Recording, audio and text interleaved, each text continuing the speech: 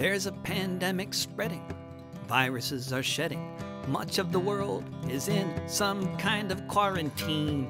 Folks are panic buying. In the hospitals they're dying, and overall it is a catastrophic scene. Such a litany of probs, from shortages of swabs, masks, and other essential medical supplies. But one thing that's gone missing that has everybody pissing should not determine who lives or who dies. I'm talking about toilet paper.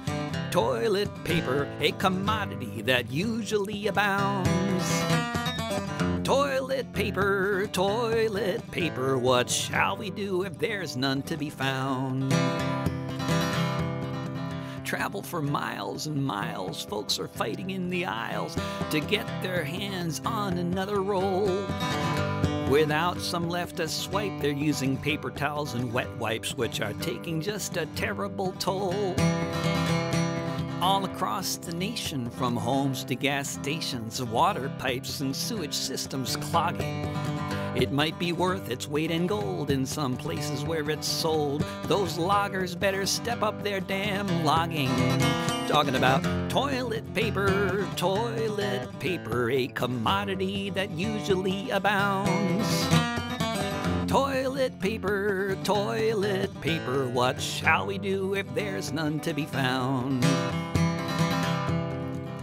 If you find you're at a loss, listen closely, boss. At least for this problem, there's a solution.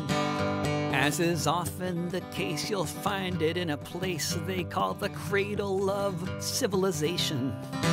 You can spray it through a hose, and if you don't have one of those, don't use your old t-shirt. Just a bottle of H2O and you're all ready to go. Just aim and squirt. I'm talking about toilet paper, a commodity that usually abounds. Toilet paper, what shall we do if there's none to be found?